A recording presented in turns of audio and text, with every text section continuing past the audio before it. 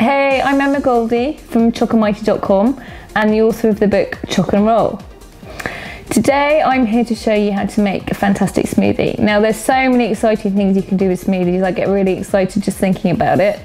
Today I'm going to cheat a little bit, but I'm going to give you some ideas, and we'll be doing more about smoothies, probably a whole series. But for now I'm going to show you something that's good energy, good power, good vitamins and minerals, and almost a meal in one.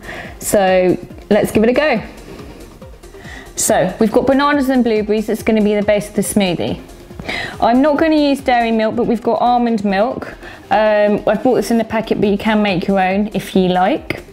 Then we've got some lucuma, which is a sweetener, Brazil nuts, almonds, cacao beans and cacao powder. We've got sprouted flaxseed, chia seeds and lecithin that comes from sunflower. Now this is a piece of raw chocolate tart, and I'm going to cheat, I'm going to throw that in today. It's a really nice and sustaining, it's got coconut oil in and some agave sweetener, really rich and luxurious, so I'm going to put that in to give it some extra flavour. Put some bananas and blueberries in.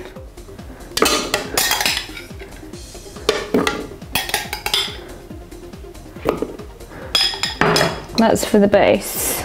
I'm going to put a handful of almonds, a couple of cacao beans, definitely some lecithin. This helps to break down the fats.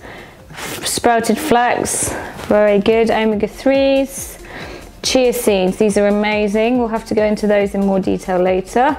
Sunflower seeds, you can soak and sprout the seeds and nuts before you put them in, which is better. So you soak them the night before in water. A little bit of cacao powder, some lucuma, which is a really nice shortbread type flavour sweetener. Woo!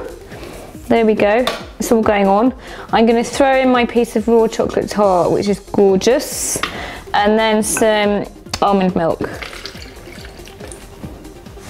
Okay, I'm going to whiz that up as it is and see how the consistency goes.